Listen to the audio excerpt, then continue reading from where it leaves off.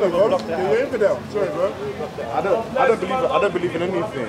Okay, so in terms of religion, you don't believe in any religion? No. Okay, so have a discussion with him. Because I've seen bad sides of both. I've seen bad sides of every religion for my own personal. You mean bad representation of the religion? Amen. No. Amen. No, I've only. Can you check your Quran? True Quran. Bad people. Like, Finish. If it's been, I mean, I've not met any Jewish people in my life, but in terms of like Christians, I've met people that preach one thing to me, regardless of what the message is. Like, the message could be, this is ground right now. Okay, it's ground, but then you're telling me how to live. You're telling me how to live a life, and you're not practicing that particular life. So why should I believe in that?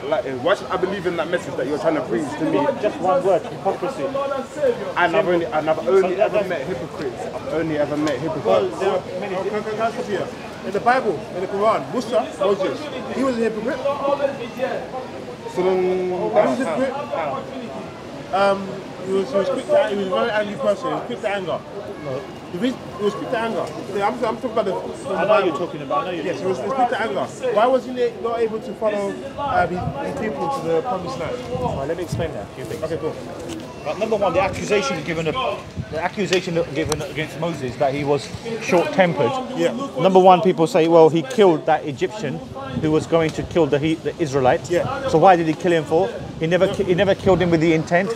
It wasn't intent. Yeah. Because of his Because he had a very it wasn't anger because the Egyptian was whipping the Israelite. Yes. He tried to stop it. Yes. He then tried to strike Moses.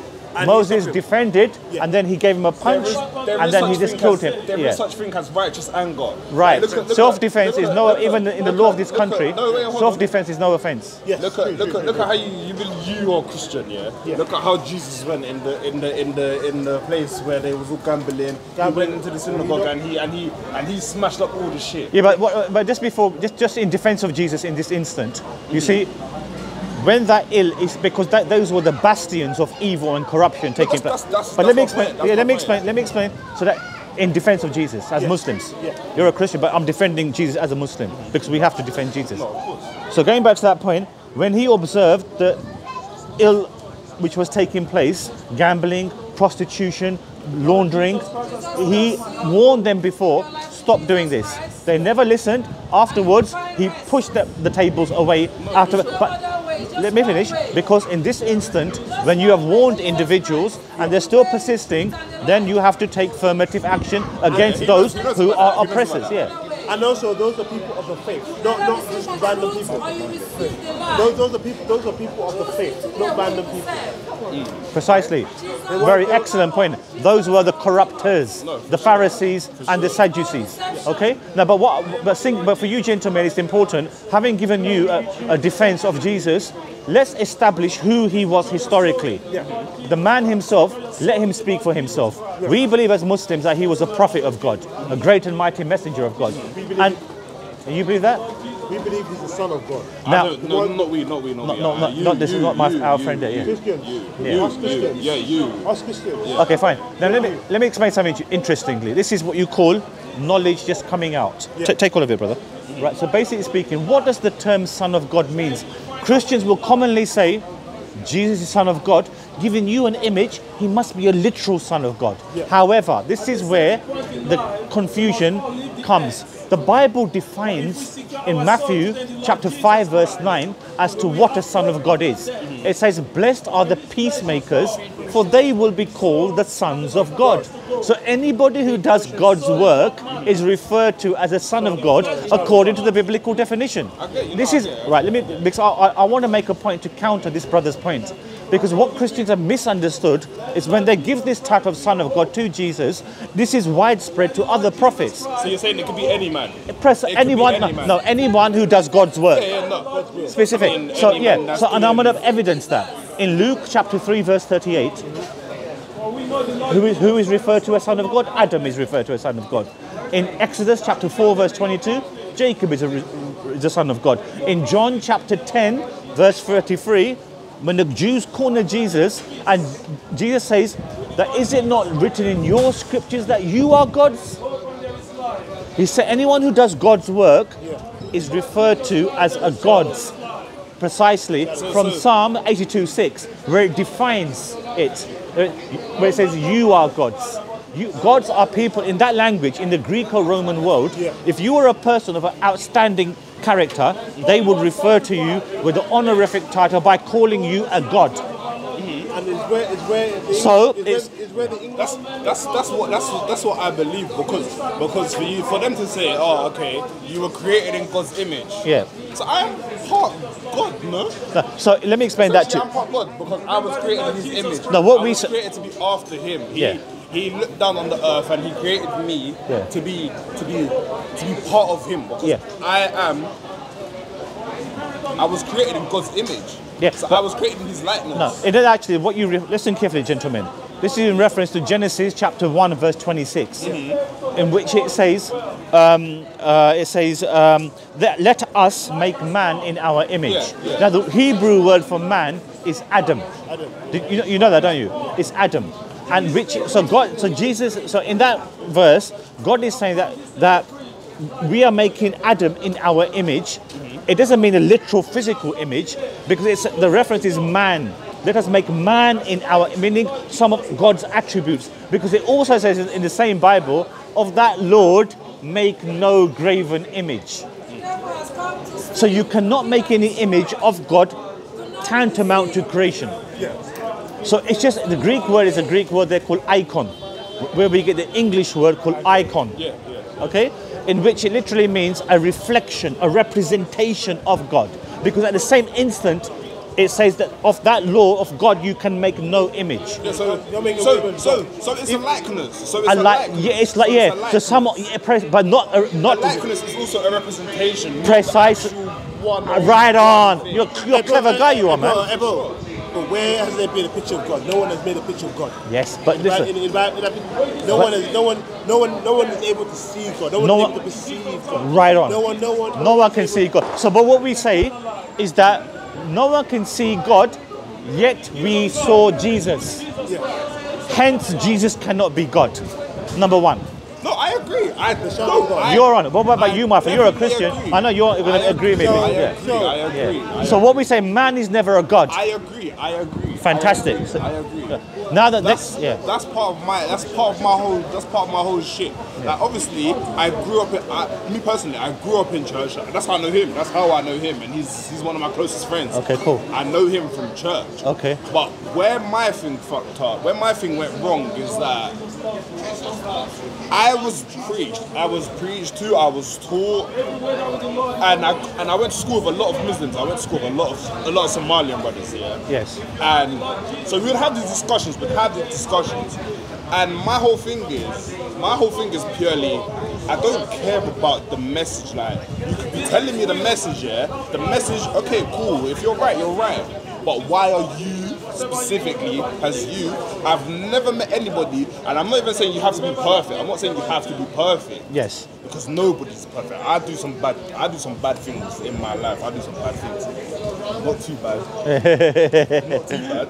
But sorry, I didn't. No, that's cool. That's not joking. Too bad. Not too bad. But you know, we all do things that we're not supposed to be doing. Yeah, we're not perfect. But when it comes to like the actual way of dealing with people, like, let's say hypothetically, I don't care if he smokes weed, He could smoke weed and then he could come to me and tell me, oh, okay, cool, believe in the Bible, this is da-da-da-da-da, or believe in the Quran, da-da-da-da. But I'm going to go off and I'm going to smoke weed and I'm going to do all my badness, Okay, you're doing all that, but you believe in what you believe in. I don't have a problem with that. That's calm. But the way that they are with people, the way that some people are with people. Yes, you're right. I'm chatting. So from what I've seen, on the way that some people have dealt with me personally, it's made me question. I understand. And I've seen the way that other people have interacted with other people. Because my whole thing is, if you're gonna preach the goodness about being good in the world and about loving your fellow man and your neighbor and loving your neighbor, in the Bible, Jesus said, turn the other cheek. Slaps you on this side, turn that side. Just turn that side. the way that I've seen people deal with other people, I've been like, hold on. Practice what you preach. You could be smoking weed and doing all that, yeah, but you were just unnecessarily rude to me. You came with some preconceptions about me as a person. You've done what you've been there to do, and I've not given you any inclination that I am that way. There's no connotation that I am that way. Not even a connotation. Yes, yeah. Not even on the surface. Nothing. I've not given you no way to behave like you're behaving with me. Yes. So why are you behaving like that with me and with other people? When you believe in some grand thing that I understand. So let me explain to you. No, go on. So, are your parents? Are your parents? In the Bible, it says the child that's beaten or told off the most Yes. is one the parents loves the most. Yes? see, that's a bunch of bullshit as well. So say that slowly again. The child that's taught to the most, the one that's prevented the most, is the one your parents love the most. Where does it say that in the Bible? I don't know. I'm Okay. I'm not sure Okay, where, yeah, but that's fine. Yeah. The child, and it's a common thing. So they probably, you probably see, oh, why are you attacking me? Why are you attacking me? It's not about attack. I never said attack. Don't put words in my mouth. I'm not putting one in your mouth. No, I'm not putting one in your mouth. You're getting defensive here. Listen. I've listened to you. Listen to me. I'm not saying. I won't say that. From my perspective of how you're talking, I want to tell you how they're probably seeing you. They're seeing you as their child. And they probably see something that they don't like about the way you're living or the way you're acting, and they've come to correct you. And that's all. And also, that's all. And there's somewhere in the Bible where, actually I can't say no more, but yeah, that's. Nah, I'm talking Just about. I know you're concerned. I understand where you're coming from. What he's trying to say, if he's seen something within the church where some decent common human value has not been enacted. That's what I'm saying. Yeah, that's what I'm saying. I'm not saying about the whole scolding thing. I'm saying about common decency. There's not been I've not seen common decency for people that are preaching about common decency. They're preaching about loving the neighbor, and then they will turn around and they will be like, yo, I've had fucking Andrew Bolt with them people. When they come to me, they're like, spot man. But listen, I just want to share something with you about humans. No, that's fine. Humans are susceptible. They're not perfect. Now you're looking for people who profess faith, and at the same time they are representatives of that faith in the best way possible. Now I'm not trying to eulogize myself, but just as a someone like, just to give you an indicator, I want to bring someone into this conversation. He was a non-Muslim 48 hours ago in Whitechapel. We do this type of work in Whitechapel, and one of the brothers approached him. They brought him to myself. He was a Christian. I spoke to him. He became Muslim within about 25 minutes. Nothing of myself. God guided him. Then what's happened? Then all of us have tried to look out. He's a homeless guy. He's going to come up here in about a few seconds. Can you bring him, please, Ryan? So it was a homeless guy. This is in Whitechapel Station, 48 to 72 hours ago. Can I tell you the truth? Let me wrap up very quickly. Okay. Now I'm going to bring him in, and I'm going to ask him how, just because for the sake of God, that we've tried to inculcate him within us. We're giving him place to stay, clothed him. Ryan, my brother here. This is Ryan. Ryan. These are two brothers which we've just speaking to. Good. This our good friend over here has got complaints about how people of religion don't enact their decency. Can you tell us, how long have you been Muslim, roughly? 4 days. 4 days, 72 hours, roughly about that. Okay, how have we treated you, brother? How do you feel amongst us? It's all right. How do you feel amongst us? How has everybody treated you? With huge respect, honour. I feel as comfortable as I ever was. Before I came to Islam, I was a Christian. I felt very uncomfortable, if I'm honest. When I rushed into a church, I had always felt like I was sort of judged. But I step into a mosque or I'm around my brothers, I don't feel like that. I constantly I feel comfortable. I can tell them literally, well, anything. If I've done something wrong, they correct it, or even with prayers, anything really. And yeah, that's the better way. What's the love you feel amongst us? What's the loving sensation you get of how people are so concerned for you? Huge love and huge respect. I'm not putting. You might be thinking, is he feeding him this? No, Because he was speaking in the corner. Yeah. And this is what I was gonna say. Yeah. From my own perspective,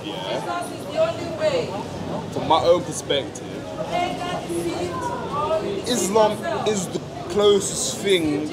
Islam is the closest thing to an actual religion, to a religion that I myself would want to follow. Bless you, my brother. I don't know. There's just something with me that I just don't want to be. I don't know. There's just something in me. I mean, from my own perspective, not how I feel. From my perspective, not how I feel. So from my perspective, Islam is the closest religion to actually following what they believe and what they think, what they believe and their own. That's it. Their own terms of a set. It's not rules, but from their own guidance, I believe that Islam is the closest thing. Islam and Buddhism, that's the ones that I believe are the closest things to actually, in the way of life, to live a way of life. Yo, Black G, oh, you know me. I've seen your ball right now. What do you mean you see me? What's my name? I said I've seen you, I didn't say I'd talk to you. Okay. You hear what I said? They call my name from coast to coast, Black Jesus. All right, sir. You take care. Listen, You take care. have a good one. All right, take care. Be West careful. Ham socks. Be careful. Be careful. Be careful. That's it. About becoming a Muslim. Would stop there. Right now, because I've had a couple of drinks out. I don't really want to. Oh no, I meant like any reasons that you think Just apart from. Just no. Okay, so it's just because I don't know how I would feel being under something. Just being under something because I feel like I would want. I don't necessarily feel like that's the way that I would want. I don't necessarily feel like that's the way that I would want to live my life is the God right of now. Jesus. I'm not. Shall I tell you how? I'm not in a position The Lord, to be like, the God and Lord of follow Jesus something. Christ. So Jesus as Lord has a I feel God like over I'm him. still trying to figure Jesus out. I feel as like I'm Lord still has a God in a over place him. where I'm trying to John figure chapter out 20 verse 17. if I'm ready. Touch me not, for I go unto my God and your God, my Father and your Father. John, No. You carry on. You carry on. You carry on. You carry on between yourselves. No, you just said. No. Please. He just said talk to you. Oh, you're talking to me. Yeah, so you two carry on. Give him another mic. Give them a mic. Yeah. I'm going on the phone. So I want to invite you to Islam. Shall I tell you why? You know what? Listen, Kev. Just hear me for 30 seconds, and you can. Oh, no, in fact, you speak. You go. No. I'm insistent. Listen, you want to know. You're one to introduce me. Okay. What do you have to You're a say? nice guy. You are. Right. Jesus spoke of one God. Mark chapter 12 verse 28. You know it. The scribe comes up to Jesus. Teacher, what's the greatest of all commandments? Hear thou, O Israel, your Lord God, the Lord is one. It doesn't say three. It doesn't say I'm part of the Trinity. No, one God. Number one. Number two, John 17:3. I've already mentioned that. Christ says, for this is eternal life, that they may know you as the only true God. For as the only true God, and whom you have sent, the messenger Jesus Christ. So Christ is affirming that he's a messenger sent by God, which is the Islamic testification. There's only one God. God sends representatives at specific periods in history. Jesus was a messenger of God. Muhammad is a messenger of God, peace be upon them. We say that as a mark of respect. One God. I believe there's one God. Yeah, good. One God. You may call him Allah, I'll call him God. Yeah. But what I'm Stephen's coming, so we need to go. okay. But that's honestly, Okay. I've understood. No, like literally, Yeah. like everything you've told me about Islam, I've taken it on board. Yes. Like, what you're speaking is Yes. God's words. Can I give you a Quran before you go? Okay. Cool. English. Yes. Sam, have you got Quran, Akhi? Quran. No Quran, it's finished. Right, never. Come next. We've got a table. Come next week. Okay. 2:30 we'll be here. That's fine, bro. You're a gentleman. You're good guys. You are. You're No, good guys. I don't judge you at all. No way. Yeah. Me? I want. So there's a Bible verse, Isaiah 54 verse 17. No weapon fashioned against me shall prosper. Any word that condemns me shall not be. Any word that condemns me shall be condemned. Shall be condemned. Yeah. No. These are the words, or these are the promises that God has, or blessings that God has given to His servant. I'm just paraphrasing. No problem. And so, me, I'm not like you growing up. You went to school in England, yeah? Yeah. So you've seen where people judge you and certain things. Yeah, of course. You need to know who you have to love yourself. Yes, of course, absolutely. Yeah. If you're not at peace with yourself, if you're not at peace with yourself, you're not going to understand. Yeah. Go to church, there's going to be people judging you. Yes. Probably in the mosque, there's people judging you. Yeah. You walk on the street, there's people judging you. No, that's true. It's human nature to judge. Yes. Even watch babies. When you meet a baby, is a baby like you?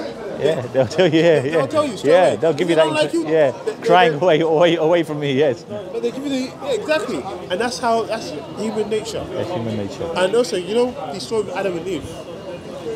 It's actually the process of how us humans grow up. If you really look at it, it's the process of how humans grow up. At the beginning, they're innocent. They were childish. Very nice. I like that. They Innocence, full of innocence. Everything was open. Yes. They transgressed. Yeah. The serpent deceived. Fooled them. Yeah. Eve deceived Adam. Yeah. Now they realize they're naked. They're hiding from God. God is asking them, why are they hiding from me? Yes. Then he realized what he did. What they did, they sinned. And that was the first. That was the first sin. Yeah. So, and that's how human. The Bible, the Quran, they tell you about human nature. Yes. Even today, everyone's history is telling you will tell you what today's things. I can tell you right now, the way the country is, it's not gone. It's gone. It's not. It's gone. It's messed up. It's messed up. It's not a Christian country. It's messed up. It's messed up. When two fathers can pick up their son from school, or where two mothers can pick up their daughter from school, you tell me, where are we going? That's messed up. That's messed up. And they're forcing our children to learn that. To learn that. But you've got to be strong. You have to be into your children's heads. Yes. Every one of you, everyone in the church, in the mosques, everywhere, they've got to learn, teach their children they shall not overcome us, or they not will overcome you and your generations to come. So we're talking about Mustafa, Moses. Yes. So what's the second commandment? Thou shalt not kill. Second commandment. Yes. Second commandment. Wait, was it first commandment? No. Yeah. Honor your God. Yeah. Honor your parent, your father, and your mother. Yes. That was second commandment. Okay. The kill was third commandment. Yes. So honor your God. Yes. Honor your father. Yeah. So the first one was to bear. There's only one God. One God. Yeah, and then to do the second bit you mentioned. Yes. So, and that's the one thing. That's where children need to know. Literally. Brilliant. I like what you're saying. I like it. Without my parents, I'd be nowhere. Super. I can see you're a well-grounded guy. You're a well-grounded guy. Yeah. Nowhere. Without my family, yeah. Nowhere. Yeah. That's what I can say. That's why I said. That's why I spoke about Moses. Yes. When he came down from Mount Sinai, yes. And he came down, he saw his people worshipping the idols. What was the first thing he did? Yes, those anger. Yeah.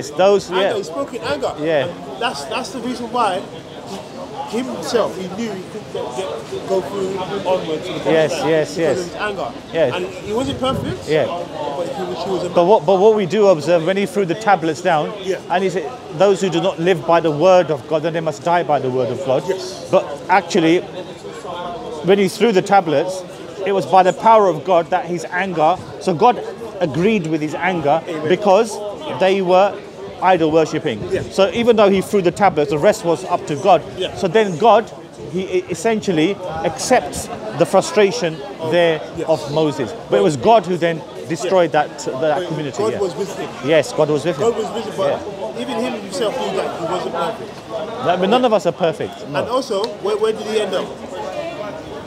It's God. Yes. Elijah, is it Elijah? Yeah. These are people in the Bible that we don't know about the death. They didn't die. Yes, in the exactly. Bible. Yes. They were taken up God. by the whirlwind. Jesus. Yes. We don't know where his body is. Okay. He's forsaken. Just give me 2 seconds here. Okay. So That's great. I've been really enjoying speaking to you. Come by again. 2:30 we're here. Okay. Saturdays. All right. God bless you. You take care. Take care. Alhamdulillah, very nice conversation with 2 gentlemen. 2 people left and 2 people came in as a replacement to them. So by the will of Allah, things will develop well for them. They should be back soon again.